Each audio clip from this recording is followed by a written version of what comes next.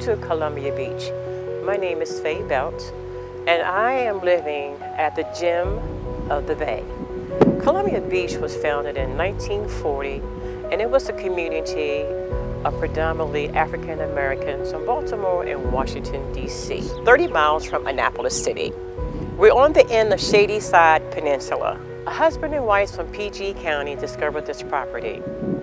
It was during the time of segregation, and they brought the properties here and they were selling the lots for $10 a piece. And as the people started to come from Washington and Baltimore, they would pick their lots and they will create and build their homes. It was a place that we felt safe. It was a place that we was allowed to come and swim and boating, fishing, crabbing, laughter without being ostracized.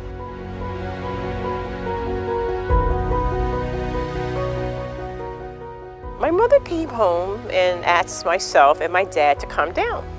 We came to this beautiful community, and a gentleman came up and he says, "Are you interested in buying land?" My mother said yes. He showed her several properties. The properties that she felt comfortable and fell in love with was 1515 Crowner Road. My dad reviewed the property and his mind started to design mentally and spiritually among the trees that were there.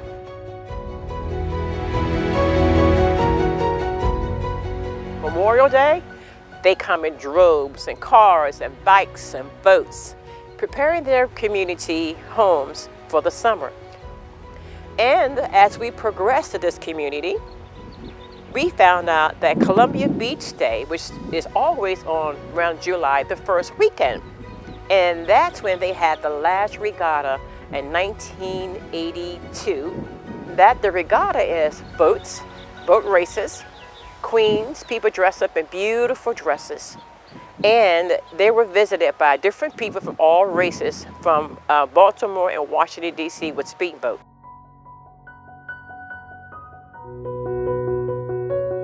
I was asked to be the president. During that time, I had to knock on every door to fulfill what's needed in Columbia Beach. And as I did that, volunteers came forth. It was a beautiful time. And as we progressed to move on and have our meetings quarterly, as a community association, we created wonderful things, opening the pond, and all those things had to be in our future so we would have less erosion on our community.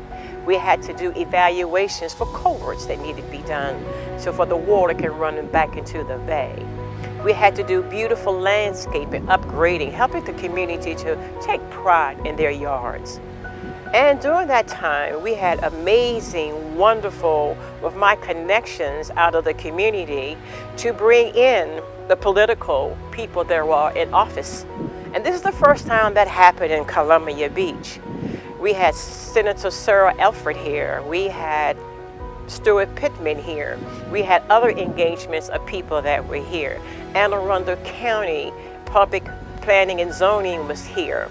And during that time, as I was stepping down, I had to do something that really needed for our community, and that's to recognize our historical documentation. And that documentation that we were given on my last 2023, July the 1st, was given an award for preservation of our heritage that was established in 1940 through planning and zoning. And as I moved forth also, before I stepped down, that we were asked during my first administration, could we be interested in the American Historical Trust? And that was under the Blacks of the Chesapeake. And so as we went forth, we went through all the things that we needed for documentation.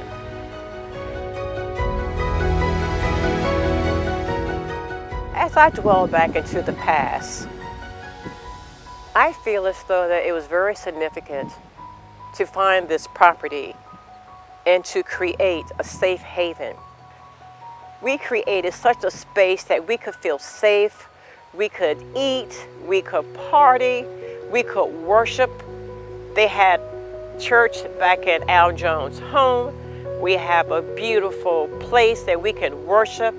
And we were not worrying about police coming in, taking us to prison or to jail to tell us what we couldn't do. Moving forward, as I linked up, as I left the community, I met this wonderful lady, Dr. Carl Benson, Chesapeake Crossroads, who's involved with all the historical documentation of African American communities. And I also want to thank Linda Marshall, an amazing African American historian in that area, along with Jane Cox of the Historic Preservation Program, Planning and Zoning, for the critical help in our obtaining the historical documentation of African American communities. And I learned so much as we move forward to receive awards and to see recognition under the Chesapeake Crossroads. And I'm continue to learn through Chesapeake Crossroads each month the importance of our heritage and documentation that needs to fulfill and will be here forever.